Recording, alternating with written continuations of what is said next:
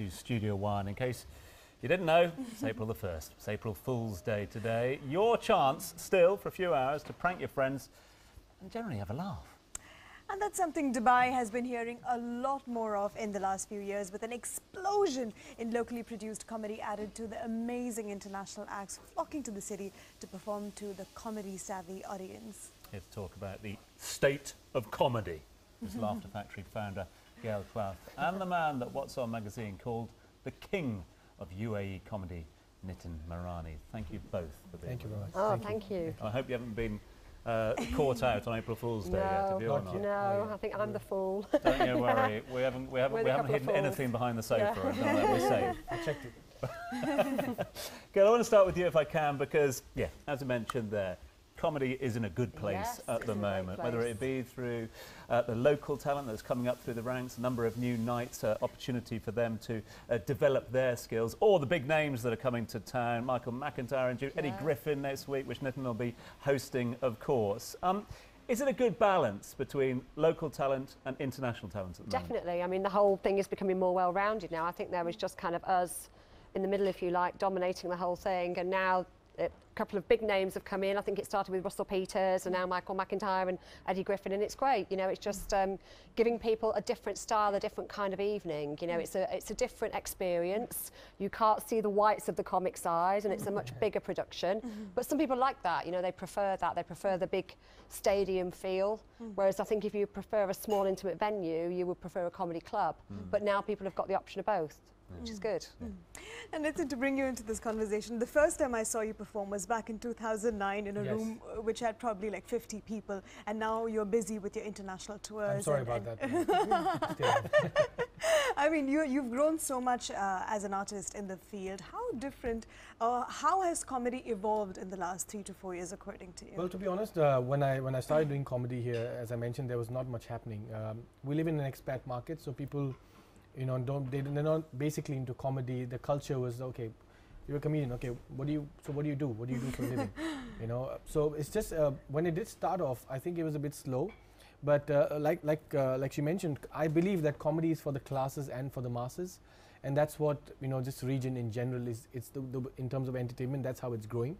And you know, now I've been blessed to have performed all over the world, and with my brand Komic Sutra, I've taken India and Dubai, all over, and the response has been amazing. A lot of local acts are going out of here, getting exported, and I think the amount of acts are getting imported. That's, I mean, Eddie Griffin, I'd be hosting that one, so I'm already a bit nervous about that. But you know, companies like Dun Events and Yak Events, who are planning to bring in Wayne Brothers next, and of course Michael McIntyre. It's sold 2 months ahead of time, so the response and in general for comedy is they're open to comedy right now. That begs my next question of both of you as well, because it's in a good place, it's in rude health at the moment.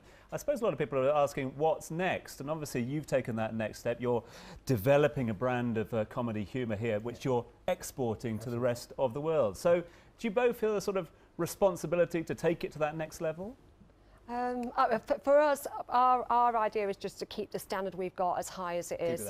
It's really difficult to try and keep the standard so high. I mean, we've had Michael McIntyre and Frankie Boyle and all these different acts. We've had them in the club, and most of the acts we work with are of that standard. And trying to maintain that is so difficult, and that's what we're about, really, not anything else. Comedy it has become very brutal now, because there's so much happening where people go like, okay, here's my 150, 200 dirhams now. I'm going to forget everything I've been through in the last 20 years. Shall we begin? You know, so yeah.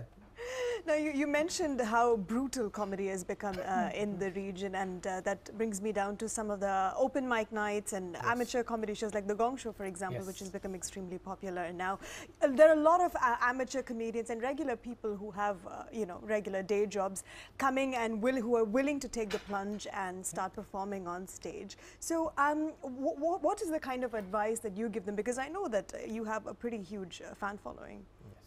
The thing with comedy is that the only way you're going to find out if you're good or bad is you need to get on stage.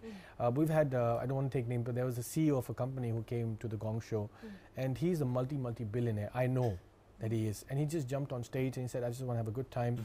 He got gonged off in 10 seconds.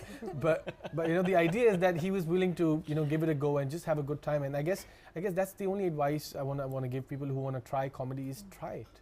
You know, don't just sit there and say, oh, you know, one of these, it's on my bucket list that I'm going to go on. Just regular, if you're a regular person, you think you're funny, only one way to find out. Because the show like the Gong Show, the one good thing is you step off stage and you're not on the fence anymore. You either step off saying I'm never doing this again, or you step on and sign up for the next one. So that's pretty much what I'd like to say to, you know. Yeah, I think the public though, when they go into these events, they don't realise how difficult it is to become a comic.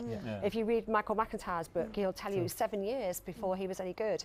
It's about 7 years generally to grow a comic in the UK with a huge circuit for them to play on several different gigs every night.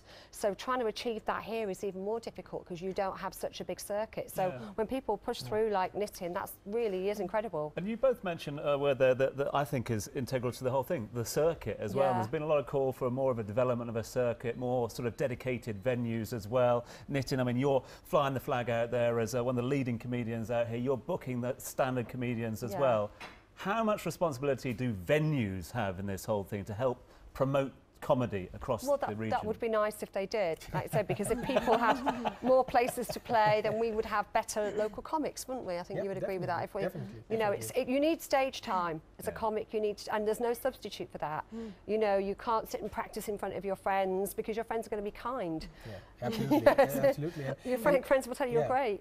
And the thing like is, I wanted to gong you off and I couldn't. Yeah, you couldn't because I was the host and it was rigged that way. But the thing is, you know, it's a journey, comedy, and you know, promoting comedy, being a comedian, you can't get a one-arm massage in 10 minutes. No, you have to, you know, go through the whole process. And you know, I was in London recently, and I've seen some of the top comics do open mics, and I was, you know, I was in awe. I was watching them just doing open mics, and that's the actual crux of it. You need to love to be on stage and don't have this thing about, oh, I'm whoever I am, and then just, you know, get on stage and make sure it's about the people and not about you. I think as well, the Comedy Store, people still use that venue in Piccadilly Circus where we book from. If somebody comes from the States, like Eddie Murphy, they'll still get up there free of charge because they just want to feel the rush of the room. It's such an incredible room. But they'll also use that. Michael McIntyre and Jack Dee still go down to try out their new material. That's where they'll test it out to see if it works. So you can actually be quite lucky. You can be in Piccadilly Circus and have paid £10 during the week and go in and you'll be like, oh, there's Michael McIntyre on the stage, but he's trying out new material, so there is a catch. As we mentioned earlier, Dubai is definitely blessed with a very comedy-savvy audience and lots of events to look forward to, and of course the details to this will be on our Facebook fan page, facebook.com/Studio One Live. Thank you so much for joining us on the show. Yeah, thank you very much. I hope you don't get pranked today. I'm amazed we got through that last 7 minutes without a clown appearing or something like that. But amazing. Thank you very much indeed. Thank you. Oh, no,